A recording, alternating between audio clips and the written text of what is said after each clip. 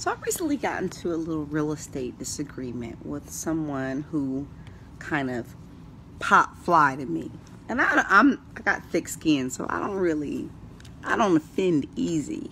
But if you offend me, then you fucking offended me. And anywho, so the tone of the email was something that I wasn't digging.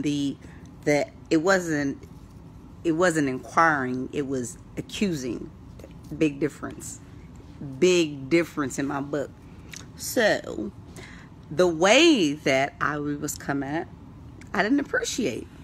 So in response, I sent back a reply, still professional, but me saying that on paper that we both make 7 figures. Like you can start off, you can gross a meal, but if you net a meal in one, you negative $1. Like, and only the self-employed will understand that it don't matter what the tax return says that you gross, it matters what you net.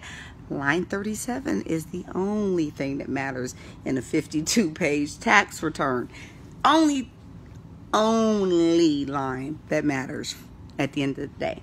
So, because I felt that you were really being disrespectful. Like, you really treat me as if I'm a lightweight, and really, if we really put, if we really compare apples to apples, and I have every right to say that on paper we both make 7 figures, but it only matters what's on line 37.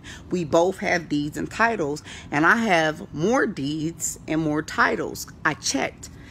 Because, and I have the right to say it, but the fact that I even hesitated in pushing sin, I have every right to demand the same motherfucking menu that everybody else on the table is. If it took me 20,000 to sit at the table, to get a seat at this table, you gonna give me the same motherfucking menu. And I have every right. Everybody, but I mean, a hamburger will get you full.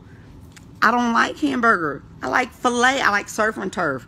Run it. I like 4 ounces or not. I mean, I like what I like, and I have the right to demand the same menu that everybody else on the table gets. Know your motherfucking weight, and there's no problem. You ain't shitting nobody, don't stunt nobody. But when you getting shorted, when somebody try to slide you, you ain't about to slide me the dollar menu. I don't do dollar menus. I don't even let my grandkids do dollar menus. That's not my taste buds. It ain't in my DNA. I will throw the fuck up because it's not what I'm used to. What you gonna do is you gonna give me the same menu that everybody else at the table has. And you got every right to demand it, expect it. You deserve it. Come on now. The fuck? What you hustle for options. You hustle to be at the same table, so you hustle for that menu. Come on.